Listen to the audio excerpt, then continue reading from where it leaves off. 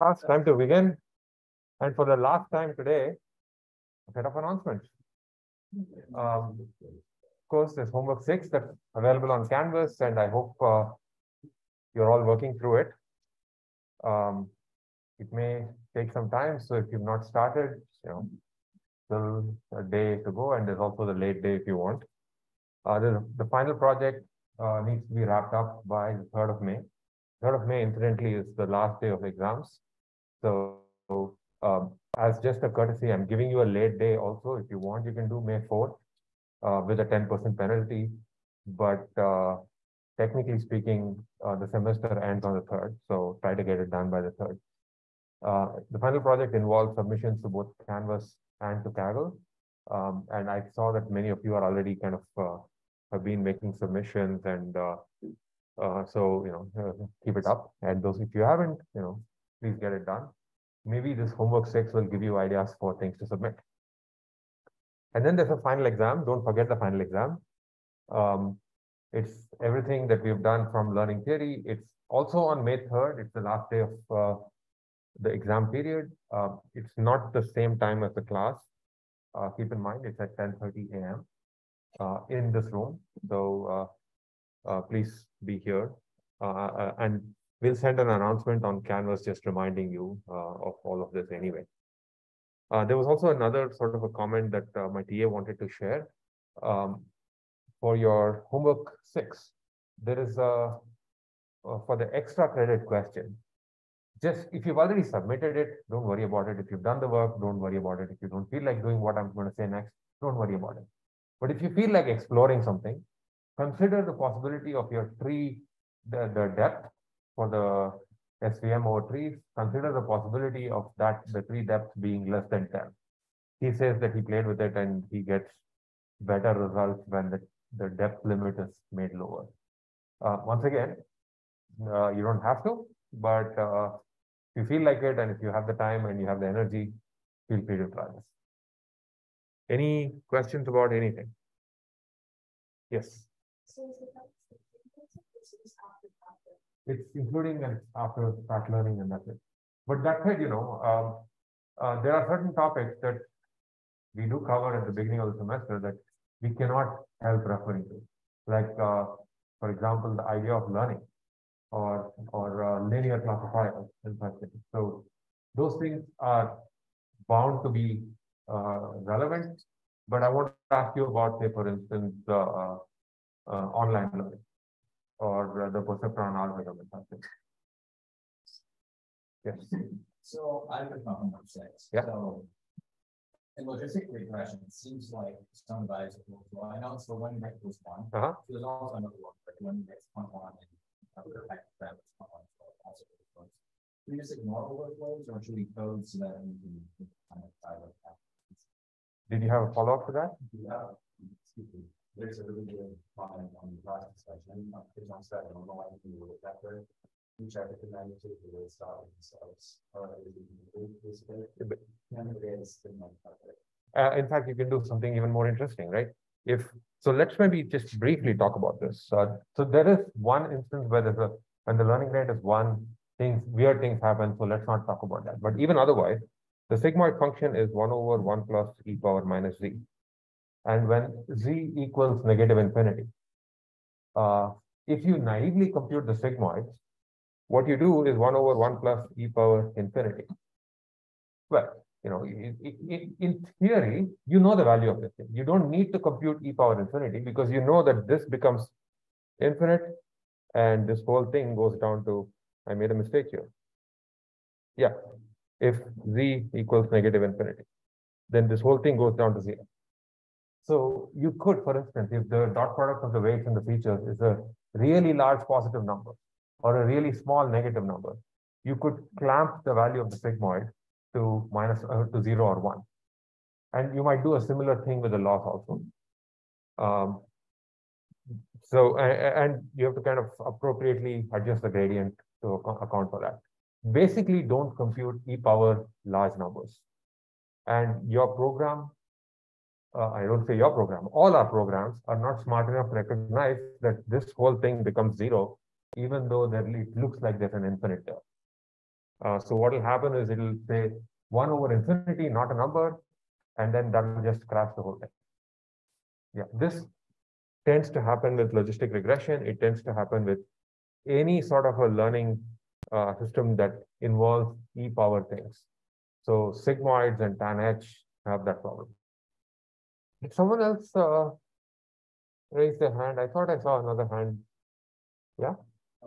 First of all, there's, I can go to some of this but what took me a little bit to figure out is what errors that we generated when updating the database. And in particular, when we take the files of the data set, sometimes even just over a number of epochs. So sometimes which is one. They get large and go into the oh, I see. So the individual weights are so large that it's going to be a problem. You could try things like normalizing the weights. Yeah. Yeah. Yeah. In fact, there's a version of there's an extension to, I think, the standard stochastic gradient descent type algorithm where after every update step there's a normalization, and that way the weight vector never blows up. This was part of a paper called Pegasus. So if you're interested, this is a 2007 or 8 paper that at this point you should be able to almost read the paper. Maybe the math of it might be a little technical, but it's worth checking it out. But just do some normalization if that happens. Did you have a question? Yeah.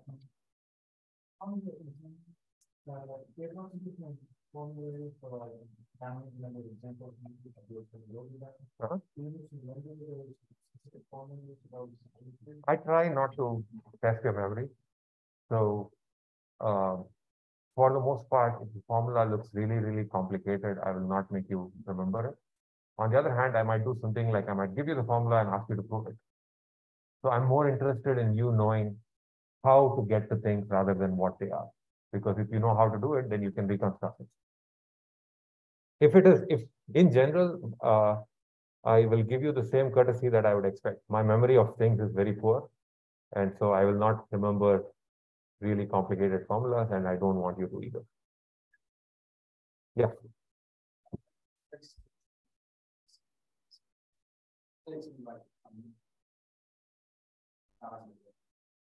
Yeah, so there are a bunch of tricks, and I think we had a discussion about this in office hours. So I'll give you one. For instance, you can train a decision tree without when you're computing the entropies, right? For all those things, just think about how many times you're computing the entropy of the same data set. It turns out that if you naively implement what we looked at in class, you will compute the entropy of the same data set twice. Once on the outside before making a split when deciding, and once on the inside after you start partitioning that particular partition again. So that's sort of that's one trick that involves refactoring your code to kind of make sure that you don't compute your entropy more than once. Another thing is that most of you are working with Python and you pay the Python tax because this is a recursive program, and recursion in Python is, let's just say it's not good. So then you might want to think about how to kind of work with Python more effectively. Maybe you don't want to make it recursive. Maybe you want to convert it into, you want to use a stack and you want to push this thing. So that sort of thing. A third sort of set of tricks involves, I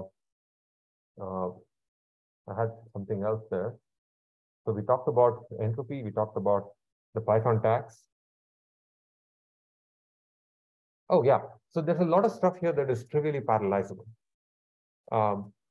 Entropies across all partitions. You don't need to compute them in serial line, in serial code. So you can use multi-threading code to make this faster. Of course, I mean, there's a limit to that, but you can make that, do that a little faster. So the other thing is when you're computing entropies in such things, basically try to cache as much as you can. So that you don't have to recompute anything, and try to use libraries like NumPy rather than your own implementations of entropy. They tend to be faster. But even using NumPy naively tends to be not much different, so you have to do some vectorization. Everything I'm describing is not trivial. Of course, there's another thing, write your code in C. Um, uh, but that's so much easier said than done. So there are ways of making it faster, but that doesn't mean that they're all easy. They involve a fair amount of work. So you might want to think about how to prioritize your time. Another sort of a thing that you could do, because this is an extra credit question, maybe instead of training, what did we ask, 1,000 trees? Let's say you do 250. And then you explain that this takes this much time and I can't do this, you'll probably get some credit there, right? So that's the other sort of pragmatic approach there. But if you feel like doing something over the summer, try to make your decision tree code super fast. Should be fun. But it's for some definition of the word fun. Did I see someone else raise their hand? There's a question on Zoom. Are we not going to get, so we're not going to get penalized based on accuracy for the extra credit question if the procedure is right. For the extra credit question, I think we are thinking of it rather as giving you points rather than taking away points. So if your accuracy is really bad, you will not get the points, but you will get the points, you'll get extra points for what you did. So let's say that I don't even, at the top of my head, I can't remember what the accuracies on this data set are. We have 3 data sets. I don't remember the details, but let's say that you get 65% on some thing, and let's say my TA got 88. We will penalize you. But instead of thinking of it as a penalty, it's extra credit. I mean, you will get some fractional points. So rather than thinking of it as being penalized for the accuracy, think of it as getting extra points for the getting certain things right. Yeah. First, this homework, how should your report? Should you report some stats and just like a dump of the outcome of the program? Mithri, do you want to answer that? Just put it with you. That's like and putting the output like you can have an output very similar to what you have. So if people didn't get the question and answer on Zoom, what should we report for this homework? The answer is fill up the table that we gave, and the reporting requirements are similar to homework 2. All right. That's a lot of logistics. Let's jump back to where we were. There's still a lecture today. We were talking about some practical issues with neural networks. We have already covered what's a neural network. We've talked about training and prediction, and we're talking about practical issues. And the thing where we left things off was when we're training all these models, we are taking gradients based on one example, or a small set of examples, a mini batch, for example. And it's possible that this particular mini batch is not representative of the entire objective. And so it gives you a gradient, even though the real function changes like this mini batch gives you a gradient that's too off. And so it's possible that every subsequent step might kind of make the gradient go up and down like this, and you'll kind of slowly get to the bottom of this basin, but it'll be too slow.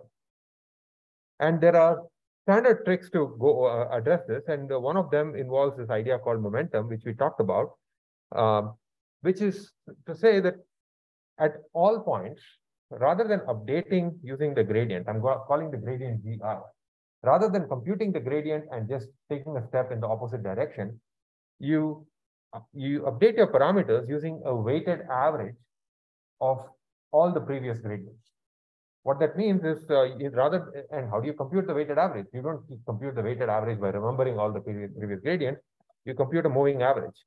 So if V sub t or V sub t minus 1 is the previous average, which initialized to 0, you can construct Vt by interpolating between the previous average and the current gradient. And the interpolation is done using this mu, where you take mu times the previous average plus the standard step size, the learning rate times the current gradient, and then you update. Good news, this works, this makes learning more smooth. Bad news, you have another hyperparameter. This time it's the momentum hyperparameter, and by default, setting this to some value that's not exactly 1, but smaller, close to 1 tends to be okay, like 0.9 seems to be fine. So this makes the gradient-based learning smoother. Of course, this should not matter for your homework because you have a convex function. This may matter for neural networks that are more complicated because you don't have convex functions. The intuition here is momentum smooths out the updates rather than giving you these sort of wiggly paths in the loss landscape. You kind of get a smoother path to the bottom. Now, this momentum idea is almost like, this was a first stab at this. Then there's more interesting gradient update ideas. One of them is something called AdaGrad. AdaGrad says, why should you have a single learning rate? I have a neural network with 7 billion parameters. Why should I have a single learning rate? Why not have one learning rate for every parameter that I have? Every weight in the weight vector or weight parameter matrix gets its own learning rate. And the intuition is the following. Suppose you have this a certain weight that gets updated all the time for certain reasons. Let's not worry about why. And a different weight that doesn't get updated too often because the input behaves that way.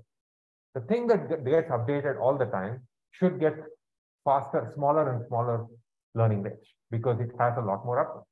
So you track, rather than counting the number of updates, you count for, here it is, I is the ith parameter. For the ith parameter, what is the update at that timestamp? So GIT. You take the square of that and you keep accumulating that into this thing called CI. And the learning rate is eta divided by the square root of CI.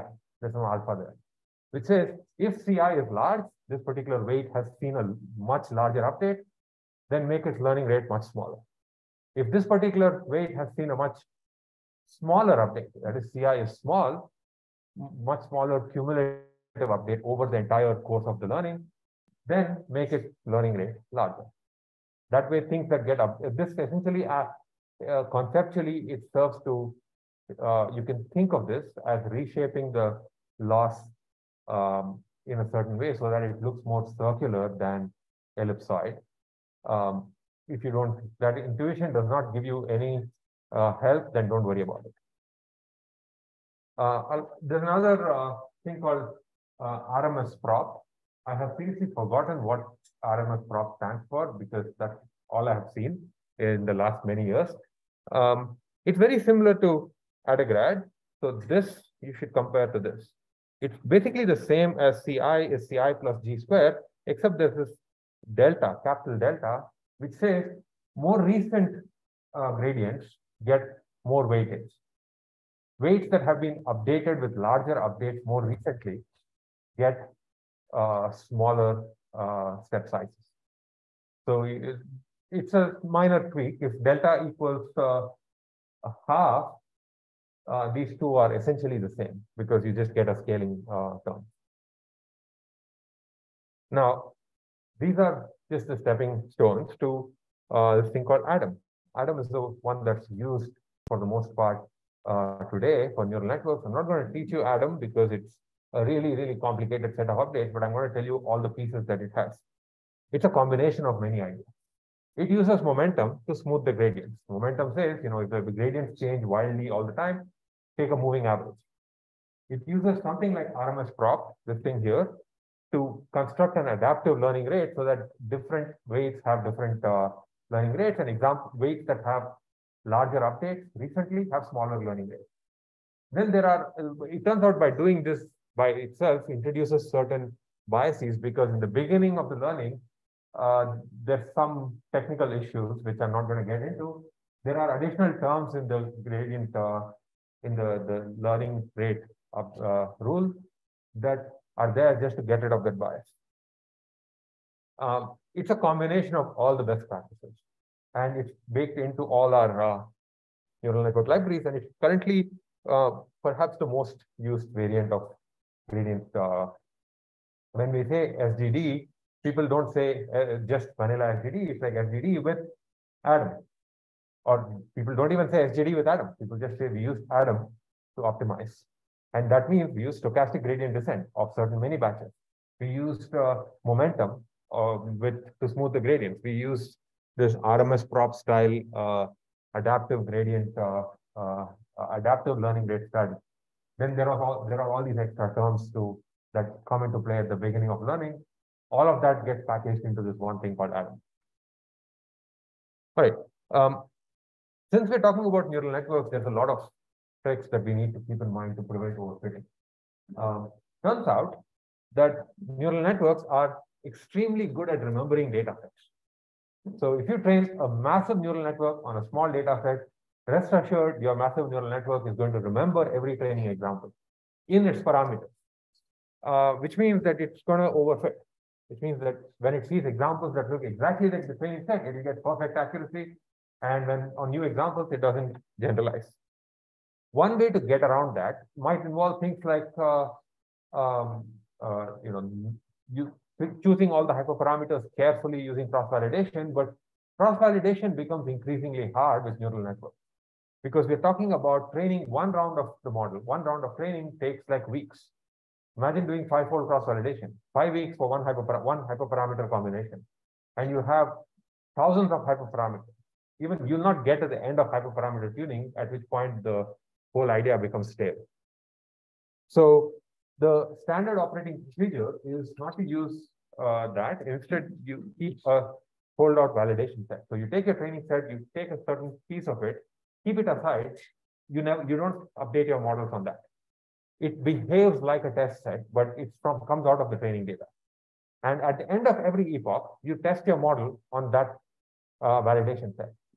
And as you keep going, you keep the weights of the model that is best so far, and you return that back. Maybe you run it for 100 epochs, but maybe epoch number 63 was the best performing model. That's the one that you return. In practice, what's actually done is you don't just keep those weights, you save the weight after every epoch. Because what if your program crashes? So you want to resume from some in the middle. So this is called checkpointing, and these checkpoints are part of the standard libraries.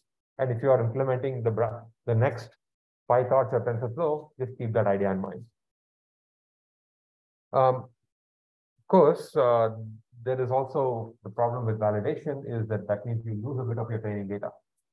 So you have 100 examples, I take 80% for training and 20% as validation. You now only have 80 examples to train on. Cross-validation gets around that by doing something, what you're doing in your homework, but then the trade-off is you lose time. So do you want to lose time or do you want to lose data? Depends on what your problem calls for and what your domain and application calls for. One idea that's used for avoiding overfitting with neural networks that we've not really covered, but it's kind of super cool, very easy, is something called dropout. It's a very easy idea. While training, remember, what we do with neural networks is we first do the forward pass, compute the output, then compute the loss. Compute the loss, then compute the gradient. Now, what dropout says is at each step, when you have a certain mini batch or a single example inside the subgradient, you pretend that your neural network does not have certain nodes. These things are temporarily masked out. And then you use only the paths that go through these things to compute the output. And then you update only the ones that were not masked out, only the edges that are attached to the weights on the nodes that are not masked out. And then the next batch comes in. You randomly change the mask. You randomly keep changing the mask every time a batch comes in. So what this does is you take a subset of the nodes to make a prediction, and then you kind of pick different subsets at every iteration. This tends to avoid overfitting. There are interesting explanations for why this avoids overfitting. One way to think about it is it makes the network robust and does not allow the masked neurons to remember the examples that showed up at that time. Another intuition is that there is like a certain version of dropout that actually behaves like mathematically like a certain regularizer. So dropout tends to behave like a regularizer, which means you don't need to use a regularizer, just use dropout. Another intuition is that it has this effect of averaging across parameters. The path that I've highlighted should produce the right answer on this example. The path that's not highlighted, all the nodes that are crossed out, should maybe produce the right answer on a different example. The final model is like an average of all these submodels. And one way or another, dropout is like standard operating procedure now. If you are training a neural network, you have to use dropout because it gives you better generalization and it leads to better models. So always use dropout, and it gives you a new hyperparameter. What fraction of nodes get masked out at each step? And this tends to get, papers will report this in footnote number 17 of appendix number 3. So you really have to look hard to find where these hyperparameters are. But it's important because if you don't use the exact values that are in that have been reported, you might not be able to reproduce a paper. Another thing to think about is another hyperparameter is number of hidden units. If you have many hidden units, you will overfit. If you have very few hidden units, you will not be able to accurately represent the concept. Another name for that is you will underfit. So how do you know what's the right size? Use cross-validation or at least performance on a validation test. With neural networks, that tends to be the answer again and again. Anytime I have a design choice about architecture or all these things, answer cross-validation or answer is use validation test. That may seem like a boring answer, but that's better than actually just picking a arbitrary value and hoping it works. All right, so that's all I have to say about neural networks. I wanted to get to the end of this by the end of last lecture, but we talked about what neural networks are. This is a general strategy for learning any continuous function, if you have regression or any decision function for classification. And it consists of multiple layers of what are called neurons. Each layer can be thought of as constructing a representation of the data that helps better classify the final layer. But the final layer classify better. Neural networks are highly expressive. Whether it's a good thing or a bad thing is something that it used to be the case that whether it's a good thing or a bad thing is unclear.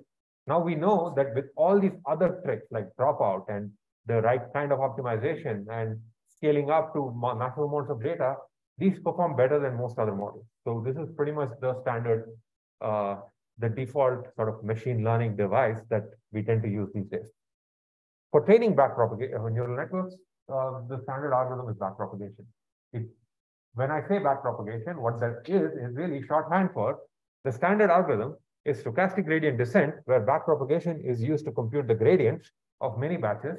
And there are other learning rate tricks like this ADAM and adaptive gradients and momentum and all that comes in. So that one word packs a lot. But unfortunately, that's how things are. And the nice thing is that there are fantastic libraries that can implement neural networks today. PyTorch is industrial strength neural network library that's widely used. TensorFlow is another one of those. Google has a project called JAX, which does something really fancy, and it kind of makes you slightly think about Python programs slightly differently, where you think about programs taking derivatives of functions, Python functions, where the function creates a computation graph of the kind that we saw before. Anyway, this is like a very cool and interesting direction that computer science is growing into. And this is just like, all I have given you is like a taster. Neural networks can be an entire semester worth of class. In fact, there's going to be an entire class on deep learning in the fall semester. So if this excites you, you should check it out. All right. I would normally say, are there any questions here? But since today is the last lecture, and I don't have the choice of stopping a lecture in the middle and saying we'll continue on Thursday, I'm going to continue on. If there are questions, we can take them after class or somewhere along the way. What I do want to talk about is practical advice for building machine learning applications. this lecture is not necessarily a technical lecture, but it's about making machine learning work in the world. This lecture is based on experiential, just me making mistakes and figuring out, and also other people making mistakes and writing about it so that we can learn from others' mistakes. I'll talk about how to diagnose errors in your learning algorithm. And you might say, this is far too late. I've already submitted the homework. But maybe it's helpful because the homework, all of the homework in the class are really a sandbox. And I hope that you'll be using these ideas out in the world, and this should help. I'll talk about error analysis. How do you know when your model goes wrong? And briefly talk about some advice on how do you inject machine learning into something that you care about. And I'll finally wrap up with connecting machine learning to the impact that it's having already out in the world. Let's talk about diagnosis. So you've trained a classifier, let's say for spam detection, and you do all the right things. You use regularization, you use cross-validation for finding the hyperparameters, you make sure that your training and test splits are kind of separated, and you find that you have only a 75% accurate model. And maybe for spam, for your application, 75% is not good enough. So what do you do? Any ideas? Any thoughts? What could you do? You've done all the right stuff. Your code has no bugs. Yes. You can take a look at your features. Yes. Get more data. Any other ideas?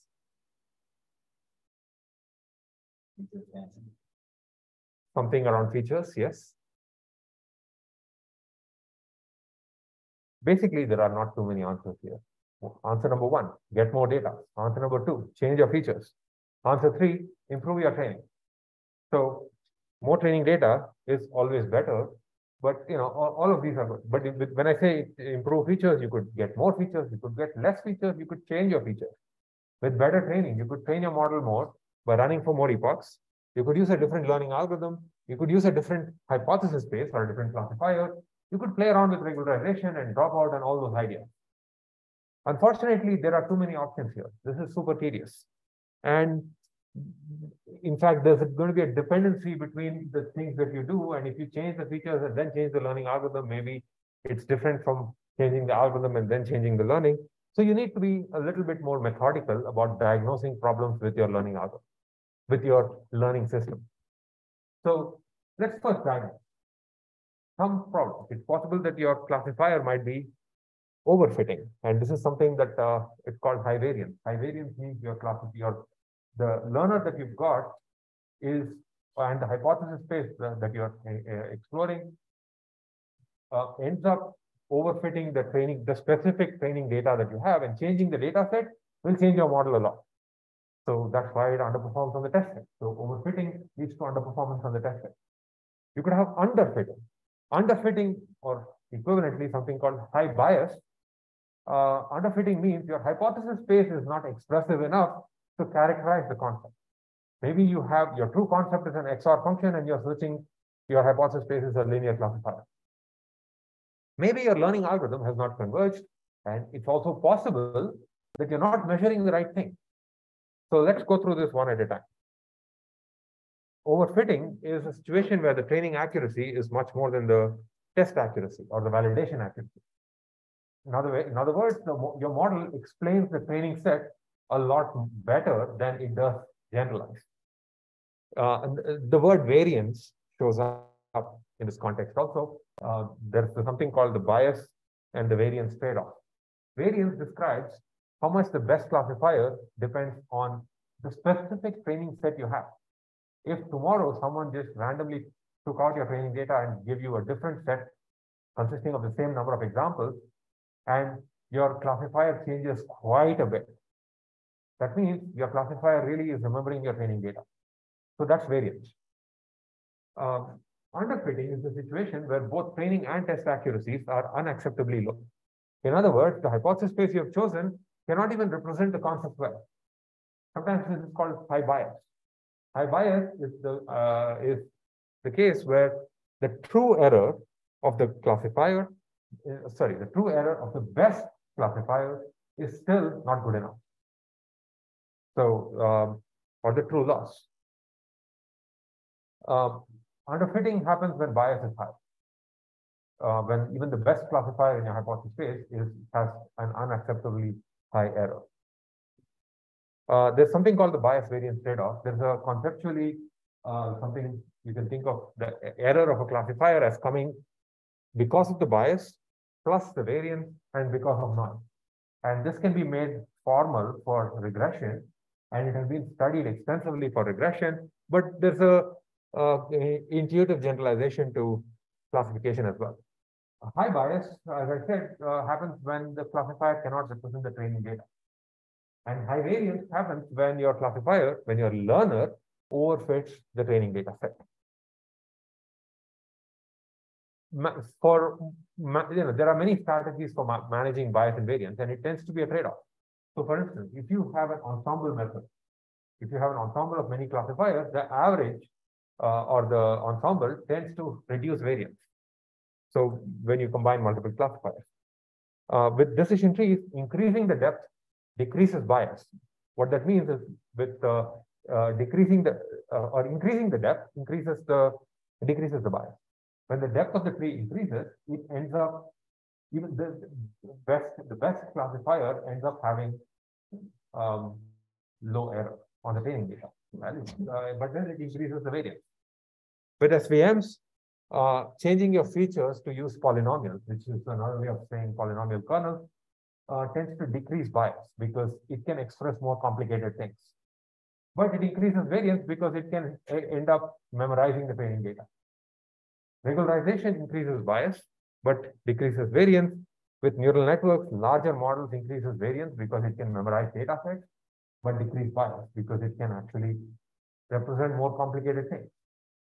We didn't talk about k-nearest neighbors, but the simple idea of a k-nearest neighbor classifier is you take a feature point, a new example comes in, you don't do any training. A new example comes in.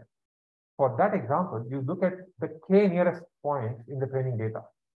And the output label is the average of those labels, or the majority of those labels. So if k increases and you're taking the entire data set, then your the bias tends to increase because, well, we haven't covered it, so I'm not going to talk about it. To detect high variance, what happens, you can plot these sorts of things called learning curves, where you increase the size of the training data and you calculate the error. As the training data increases, the error of your model tends to increase a bit before flattening out. It increases a bit because in the beginning, there is very little training data and any reasonable model will be able to memorize it. So it will have low training error, but eventually it will kind of flatten out. On the same plot, you also plot the test error or the generalization error. And if you find that there's always this big gap between these two, then that means that this is a sign that you may have high variance. The gap, the test error never really gets to close enough to the training data. For detecting bias, you make the same plot, but you find that these two things converge. Maybe they converge, but even when they converge, the error that they converge to is still very high.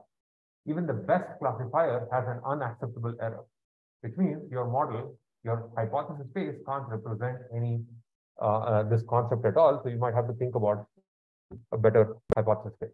So these plots are worth kind of putting into your standard sort of toolkit. This is a difficult plot to construct because the horizontal axis is the size of the training set. So you keep training every point here, it corresponds to one model trained on a data of this size. So you have to train a lot of models to get this. So we talked about underfitting and overfitting. It turns out that adding more training data helps overfitting. Well, because if you're adding more data, then your model is going to have a harder time overfitting all that data. So in the limit, if you add infinite data, it's okay to overfit infinite data. Why? Because that's all the data there is. So there's no notion of generalization beyond that. So as data sets get larger, it helps to avoid overfitting. Adding more features can help underfitting because it improves the representation capability of your system. Expressiveness increases. Removing features can help overfitting. Adding other features, well, we don't know what you're doing, so it could do both. Playing with regularization can help with overfitting or underfitting. Maybe if you increase the regularization to be too strong, it can help combat overfitting. But if you make regularization extremely strong, that it can give up on overfitting but cause underfitting because your model does not express things. So we talked about overfitting and underfitting. There's another problem. It's possible that your learning is not done. Imagine that you framed your learning problem as an optimization problem, which is what we kind of do for the most part.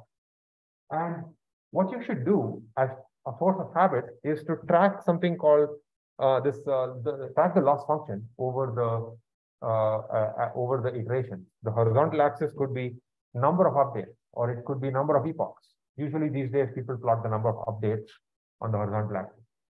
And just eyeballing this, you could argue that the model, this is the goal is to minimize the objective. Eyeballing this, you know that in this place, the objective is not converged. Whereas here, well, it's still going down, but it's practically done. The improvement, the subsequent iterations gives only negligible improvement, so you can just stop learning that. However, this is not an easy decision always, because what if your curve is still going down? Is it done or it's not? Not clear.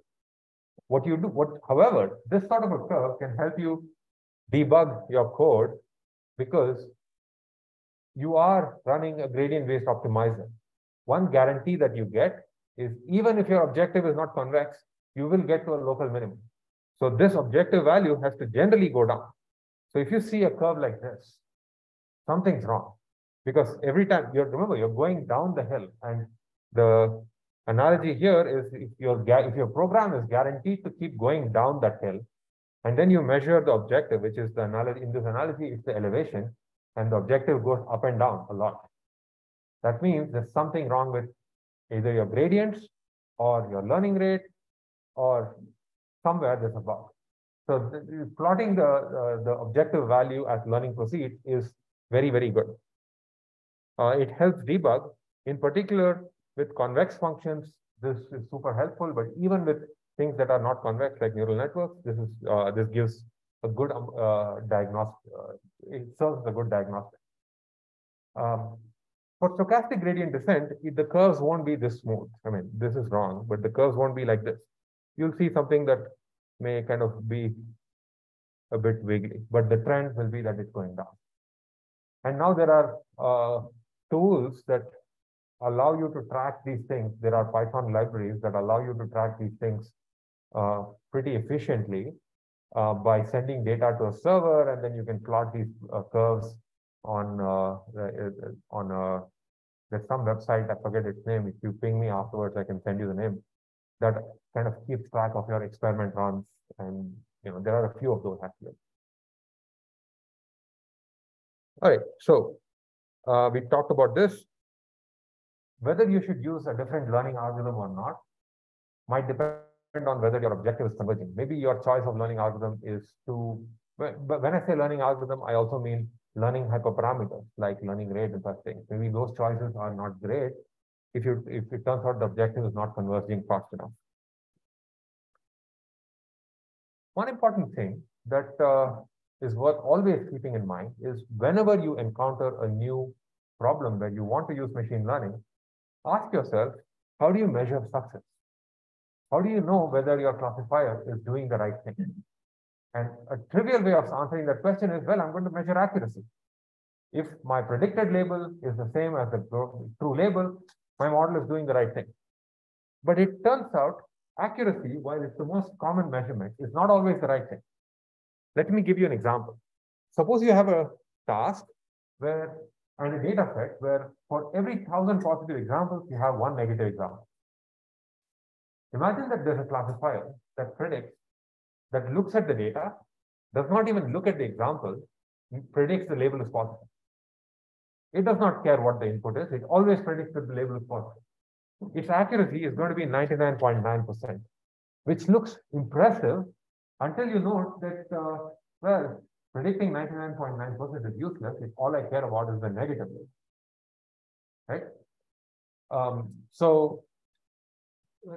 Which means that in this sort of a situation, accuracy is actually misleading. For unbalanced data sets, there are other metrics that are helpful. In particular, the thing that you should use is something called precision, recall, and F-score. Precision for a label could be a precision for the positive label or precision for the negative label is the following. Among the examples that my system predicted as plus, for example, what fraction of them were actually plus? Recall is among the pluses that existed in the data, how many did my classifier actually find? Or the minuses. In a classifier that predicts all positive would have 0 recall for the negative label, because among the one recall, that one negative example that's there, it predicted 0. F-score is the harmonic mean of precision and recall, which is just a fancy way of saying F is 2 times precision times recall divided by precision plus recall. If this is hard to remember, then remember that 2 divided by F is, so it's the harmonic mean. This is the definition of a harmonic mean. So if your data is unbalanced, always do measure precision and recall. Let's talk more about error analysis. In this class, we've been talking a lot about machine learning. Not surprising, this is a machine learning class. So your code might involve a lot of machine learning stuff, like gradients and updates and learning algorithms and cross-validation and all that stuff. So it may seem like the whole world here is machine learning. Well, in practice, it turns out that that big box is actually this little thing here. And there are all these other engineering pieces that need to be in place for actually taking machine learning out of just this sort of a Python notebook or something that you have and deploying your system. You have to collect the data. You have to think about features. You have to think about verifying that your data is good. You have to have tools for analysis. You have to have tools for debugging. There's this whole thing about making sure that your machine learning models don't crash. There's the serving infrastructure. You need to keep monitoring all the stuff that comes into play from software engineering shows up. And actually more, because we're talking about programs that are inherently statistical. They are not guaranteed to be right all the time. So unit tests are a bit tricky to write for this kind of code. This is a picture from a Google paper from 2015. 2015 is 8 years old now. At this point, this picture is going to be vastly too naive. And right now, it's there are multiple machines and multiple GPUs. There are entire data centers, and all the code has to be orchestrated across data centers. So the point is, in the context of all of these things, the specific machine learning code that you're looking at, backpropagation and gradients and all that, might be actually a tiny piece. It's at the core of it. The whole thing is irrelevant if the core disappears, but it's still comparatively smaller. So there were a few papers from the industry, from Google actually, that talked about how when we start thinking about deploying machine learning, we need to be careful about how we build our infrastructure. By just packing together code and getting a model that works does not mean that it's actually good enough to maintain. Always remember that any code that you write is going to be maintained by some guy or some girl who is 10 years down the line, who is never going to get to talk to you and will hate your existence because you did not document it. I always write my code for that person. Because that's the person who's going to run my code. So make sure that the infrastructure is right. Let's talk about error analysis a bit. Like I said, machine learning plays a small but important role in a larger application, and there are other pieces that have to come into play. We need to gather data, and anytime we gather data, there might be assumptions. Imagine that you are gathering data about, say, some medical condition that affects populations in sub-Saharan Africa. You want to collect data for that particular medical condition, and you go out to Salt Lake City and gather data about that. Maybe not the greatest idea. So think about the assumptions that come into play. You can have the largest data set in the world, but it could be useless. Pre-processing. Maybe your pre-processing is the function that takes your example and returns the number 0. You can completely destroy the signal if you do the wrong kind of pre-processing. You should think about what features your system is using, and maybe the features themselves are coming from other machine learning systems. You can think about data transformation. Maybe the raw data that you're working with needs to be transformed in interesting ways. For example, images might, if for say some sort of object recognition, maybe you need to transform your data to certain scale so that it fits on your GPU. And maybe by transforming your data to that scale, you lose the signal because your compression algorithm introduces enough artifacts that everything is lost. Then no machine learning is going to help you there. And increasingly, the user interface to machine learning is also getting important because these tools are getting deployed not just to people who have a background in computer science, but people who are anyone. So we have to think about how do you present uncertainties to a user?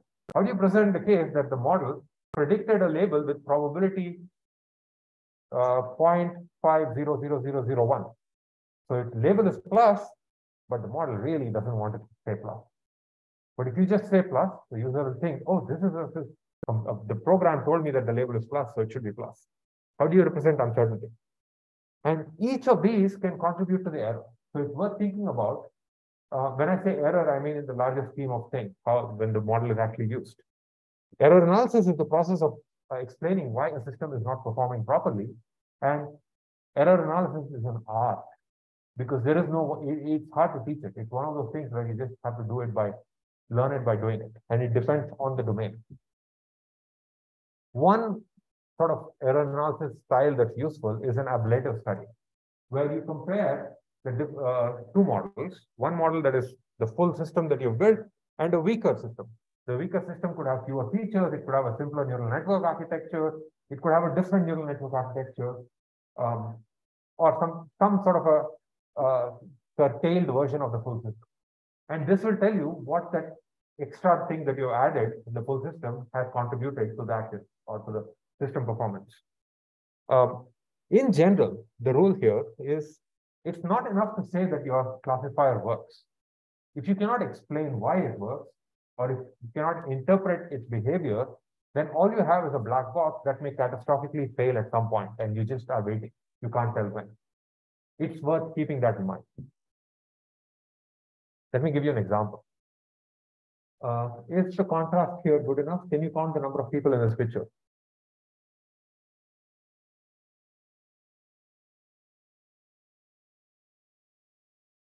This, by the way, was a quote-unquote machine learning protest that showed up outside CMU about a decade or so back, where they talk about Bayesians against discrimination and support vector machines. How many people are in this picture? Sorry? 5. How do you get 5? Okay, I think there are 5 people, but imagine that you train a classifier that detects heads and legs and uses them to count the people. There are 3 heads, 3 hands, and 4 legs. At best, there are about 2.5 people here. And yet, we all agree that there are 5 people. It's not enough to just ask your system classifier, make a prediction. There is some sort of reasoning that's happening outside of just the machine learning, right? This is crazy. I mean, I have shown this picture many, many times, and people always say there are 5 people. I think there are 5 people too. But if you ask for how, they bring in facts that the machine learning system never knows about, that every person can have at most 1 head. The classifier that was trained to detect heads was not told that. The data set, of course, did not have 2-headed people, but the classifier did not even think to actually attach importance to that feature. So learned systems are not used in isolation, but they can be used in conjunction with each other and in the context of a larger application. And just naively believing them can kind of compound errors. Let's talk about how you might inject machine learning into your favorite task. You might we talked about tasks, classification tasks in the abstract, where I said, assume that we have d-dimensional features, or assume that we have documents or images or something. But maybe you don't care about documents and images. Maybe you want to classify X-rays or X-ray chest radiographs, or maybe you want to classify readings from a Geiger counter. I don't know, or things that I can't even come up with on the spot. I would like to talk about some general principles that are worth keeping in mind when you are introducing machine learning ideas into whatever task you want to apply it to. Always ask yourself, do you have the right evaluation method? In fact, lately I've gotten into the habit of asking about the evaluation even before any model is designed, because that's the first thing to think about. How do you define success? If you cannot define success objectively, then you're not going to measure it objectively, and you're just going to say, oh yeah, it looks good, or not good, doesn't matter. And also worth thinking about, does your loss function actually, at least loosely, correspond to your definition of success? No matter what your application is, you should always be wary of data contamination. The simplest kind of data contamination is your training set is contaminated by your test set. The easiest way to get 100% accuracy on a data set is to add a feature called the label. Then and train a linear classifier, your linear classifier will attach full weight to that feature and get the perfect accuracy. Another way to get very, very high accuracy is to just put the test set into the training set and measure on the test set. Of course, overfitting on the training data will let you get perfect accuracy. It's completely useless. The first lesson in this semester was learning is not about fitting a data set, but it's about generalizing to new examples. Test sets represent new examples. They represent the unseen, the unknown, the future, something that you cannot measure or cannot even access during training. In a perfect world, you should not even look at your test set, because you might accidentally contaminate your features or your model design through your brain by accidentally looking at the example and saying, I don't know why, but maybe this particular feature is going to help. Well, you know why, you looked at the test set. So don't even, the advice I give my students is, if possible, put the test set in a zip file and don't even write code that reads it. And train your models, do whatever you can, get your one best model. When you have that model that you're willing to deploy, you're using the test set as a way of confirming that your model works. And at that point, you can unzip that file. And in general, I'm always suspicious of perfect classifiers. If somebody gives me a classifier that is perfect, I tend to think one of two things. They have contaminated the training data, or the task is so simple, it does not need machine learning. So if somebody gives you a perfect classifier, always dig deeper. Maybe it's one of those rare instances where the task requires machine learning, the data is not contaminated, and the particular hypothesis class that you chose is the right thing that exposes the mind of nature. How lucky could you be? Be aware of the bias variance trade-off, or equivalently overfitting versus underfitting. And we talked about D dimensions. I talked about D-dimensional spaces, pretending that we all agree what D-dimensions are. And anytime someone asks me, how do you know what D-dimensions is? I say, imagine just an array of D numbers. We have an intuition for 3 dimensions because we live and operate in the 3-dimensional space. We have an intuition for 2 dimensions because all the surfaces that we have are 2 dimensions. We barely, if at all, have an intuition for 4 dimensions. I don't think I do. But our models today are working in millions of dimensions. What does it mean to work in a million-dimensional space? How can I talk about hyperplanes and intuitions in million-dimensional spaces?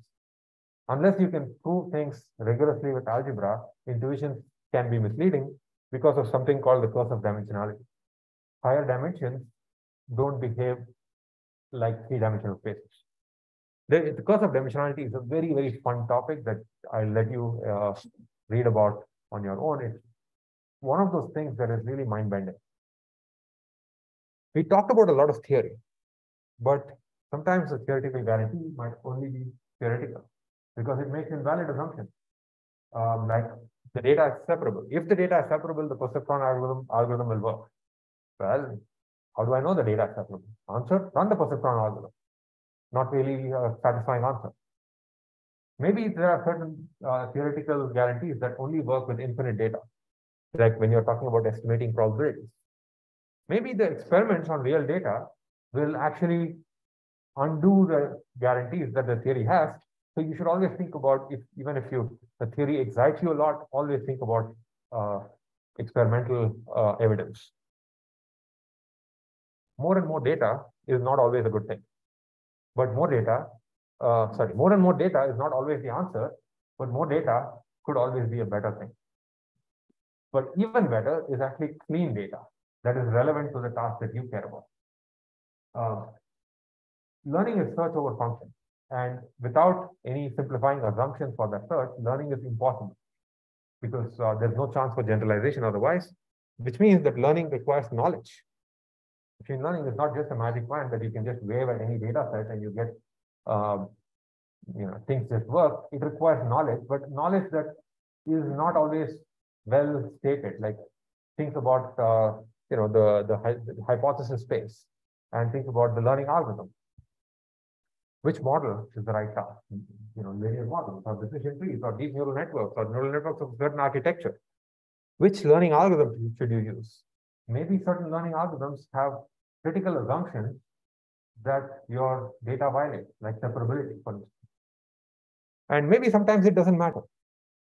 Feature engineering is another place where you can inject knowledge. You design features for your task because you understand your domain. And one way or another, all of these are really claims about the nature of the problem and the domain. It's because you cannot think of being a machine learning engineer who can just be airdropped into a new domain and you will wave your magic wand and everything will work. Because you need to understand the task, you need to understand the domain. And that's where it's important to have a conversation with domain experts. And I'll talk about why it becomes more important now than ever in a bit. Other random advice that I couldn't fit into any unified slide, any title. As a general rule, learn simpler models first, because if it works, you're done. If not, at least you have a good baseline. For some reason, as a general rule, ensembles seem to work better. So if you have more time, train an ensemble because that's really going to help. Yeah. There are papers that actually use ensembles for neural networks and they give slight improvements. The standard ensemble for neural networks, the standard approach for ensembling neural networks, or the most common one, is something called product of experts. It's a very simple idea. I may have mentioned this in a previous lecture, but it's a very simple idea that you should check out offline. Finally, or maybe at the very beginning, when you are airdropped into a domain and you are asked to apply machine learning, ask yourself whether a problem is actually learnable at all. Because learning is about generalization. I'll give you an example of a problem that is not learnable. Imagine that you ask me to build a classifier that can predict the output of a random number generator. And you are willing to give me as many examples as I need. Even if you give me an infinite number of examples, I cannot predict the next roll of a die because it's truly random. Randomness is the enemy of learnability. You cannot learn things that are truly random. So, think about whether a problem is learnable at all. Finally, I want to spend the last 15 minutes talking about making machine learning matter out there in the real world. In 2012, at this conference on machine learning, ICML is a conference. It's called short for International Conference on Machine Learning. Kiri Wagstaff, who was an alum of Utah, she did her undergrad here in the late 90s and then went on to do a PhD at, I think, Cornell, and then worked for NASA JPL. She gave a talk to ICML where she kind of listed 6 challenges to the greater machine learning community. Essentially, the idea was, so you think your field is so cool. I mean, her field. She is a machine learning person. The challenge here is, can you make machine learning do all these things? Is there any law or any legal decision that is passed that purely relies on a machine learning analysis? Can $100 million be saved through improved decision making through machine learning? Can some sort of international conflict be prevented because of translations provided by machine learning? Can we reduce cybersecurity break-ins by 50%? Maybe a machine learning system, can it actually look at help diagnose a condition and save one human life, just one? Can we improve a country's human development index using machine learning by 10%? These are big challenges. And some of these challenges, it turns out in the 10 years since then, some headway has been made. But still, these are, there is no conclusive answer here. Data-driven decision-making is increasingly prevalent. It's not just about proof of concept that machine learning is used for. It's out there in the world. It's worth thinking about, do your classifiers that you train exhibit some sort of biases? What about your data fetch? How do you ensure that decision-making systems that are built on top of learned systems are transparent? How do you, how do you know when you can leave your decision-making to a learned system? Can you believe it? Can you believe it in all these difficult situations that I described earlier? What if your statistical systems that you train operate in ethically dubious ways? And I'll give you examples of that in a bit. Notice that none of these are talking about accuracy, precision, recall, loss, any of the things that we talked about in the class. These are all auxiliary criteria that come from when a system gets deployed. And it's not directly tied to the objectives that we are minimizing while learning, but it becomes important because machine learning is no longer proof of concept. For example, what if a learning system were to decide how long someone should be sentenced to a crime, or whether someone's loan application should be approved, or whether someone should be fired? All three of these are real-life examples. Imagine that you get a job and you go to work on day one, and then the HR informs you, sorry, we decided to fire you because you fell on the wrong side of the hyperplane. Not a very satisfying explanation. How do you ensure that, by the way, some of these things are actually illegal? How do you ensure that your classifier that you train or any machine learning system that you build does not act in illegal or at least even unethical behavior? How do you know what is fairness of a classifier? Can we guarantee? By the way, I'm asking a lot of questions here, not giving any answers because these are all open questions. These are questions that we as a community should think about. You are part of the machine learning community now.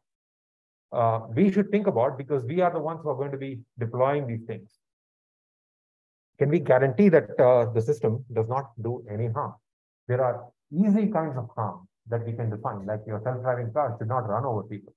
But there are also more complicated kinds of harms, like what if your learning system only rejects loan applications for certain types of people?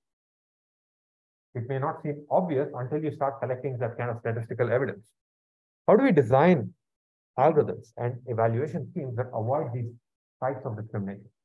And maybe this discrimination comes not because of your machine learning system, but because of your data collection. How do you ensure that your data collection is fair? There's another increasingly obvious thing that in hindsight seems like a no-brainer. We deserve a right to explanations. If your classifier decides to fire you, a good explanation is not you fell on the wrong side of the hyperplane. Even worse, what if the classifier is 99.9% accurate and you are the 0.1%, you are in that 0.1%? Doesn't seem fair. So how do we develop methods that can not just make predictions, but can also transparently explain the decision-making process? Talking about high-dimensional spaces is not very helpful when you want to talk to, say, a lawmaker. How do we, in general, the question of building algorithms that can not only make decisions, but also explain their decisions is open. In fact, machine learning has invaded our lives so much that we need to start thinking about legal systems. Are the current legal systems robust? Maybe certain laws need to be rewritten. Some of you may have an interest in, the legal aspects of things, or technology policy. Increasingly, we need to be doing that. People who are in technology need to start thinking about policy because technology is actually affecting our lives. What if, for instance, evidence in a lawsuit is faked because by providing a picture that was from a generative model? This is not a work of fiction because we are seeing very, very good images created by these models these days. Who's to blame if a machine learning system makes a mistake? Is it the person who wrote the code? Is it the learning algorithm? Is it the person who trained the model? Is it the person who collected the data? Is it the organization that runs the system? It's completely unclear. We have no clue, but without actually having a clue, we are happy to, as a community, we are happy to digest and deploy these models out in the way. What if an ML-based system decides to control a weapon? And you may say, that's like Terminator. This is not going to happen. But in fact, militaries around the world are actually using machine learning to, quote unquote, help guide weapons. Once again, you don't want to be in that 0.0001% that error that system makes. So how do you address that? All of these questions tend to fall into this collection of topics called fairness, accountability, and transparency. There is a great set of conferences that have been happening since 2018, conferences that you should check out. The point here is that we need to ensure our algorithms are fair, our algorithms are held accountable, or the people who run the algorithms are held accountable, and our algorithms exhibit transparency in their decision-making processes. Easier said than done. In fact, these are the technical challenges that I give to you because you are the next generation. If you want to answer difficult questions, answer these. It's worth keeping all of these questions in mind at every step of the pipeline, when you're collecting the data, even when you're defining the task, when you're defining your evaluations, when you train your models, when you decide on your feature, at every step along the way, these questions actually tend to matter. This is a very large set of topics. The question of ethical use of machine learning is something that is getting more and more important, to the point where different countries are actually coming up with their own policies and possibly even laws around these topics. If this sort of thing matters to you, you should, now that you actually understand the internals, because you should kind of talk about it. The reason is, if you don't talk about it, who will? Because people who understand the stuff should actually talk about it. Let's go back and look at the course again. Not going to do the whole course because we only have 6 minutes, but I want to talk about just a retrospective look. In the very first lecture, I flashed this slide, and I said, this is from Tom Mitchell's textbook, a computer program is said to learn from experience, E, with respect to some class of tasks, T, as defined by some performance metric P, if as the program accumulates more experience, its performance in those tasks increases. When I first presented the slide, this probably just was like too much. I hope this makes more sense now. When we talk about metrics, we talk about things like accuracy, precision, recall. When we talk about tasks, we talk about a decision or a classification or a regression task. And when we talk about experience, we're talking about accumulating data. As the program sees more data, it gets better. We saw different types of models. And when I say model, I put it in quotes here because that word gets used for many things. What I mean by model here is what kind of a function does your learning system explore? We looked at decision trees, we looked at linear classifiers for a large part. We looked at nonlinear classifiers via feature transformations and neural networks. Also, we looked at ensembles of these systems. We looked at, there are different learning protocols. There is the supervised protocol where a teacher supplies a collection of examples and the learner has to learn to label new examples using that data. This is the supervised setting that we spent the entire semester on. We did not spend any time on unsupervised learning. There is no teacher. The learner just gets unlabeled examples and has to figure out regularities in the data. This tends to show up in data mining. This tends to show up in clustering. And if you're interested, there are classes that cover those. We did not talk about semi-supervised learning because that tends to build on unsupervised and supervised together, where there are some labeled examples and a whole bunch of unlabeled examples. Can the learner somehow use the labeled data to discover the right kind of regularity in the unlabeled data and get actually better? We looked at many different learning algorithms, but very at a broad categorization would be, we looked at online algorithms where the learner accesses one labeled example at a time. And the only algorithm that we saw in this category really was the perceptron algorithm. And then we spent quite a bit of time looking at batch algorithms where the learner can actually access the entire data in its memory, then do whatever iterations it wants and partition the data and do anything.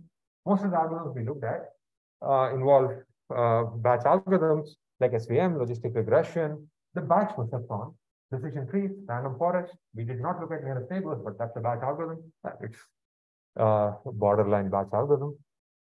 We looked at boosting, any sort of an ensemble. Most of the ensembles we looked at, neural networks, all of these are batch.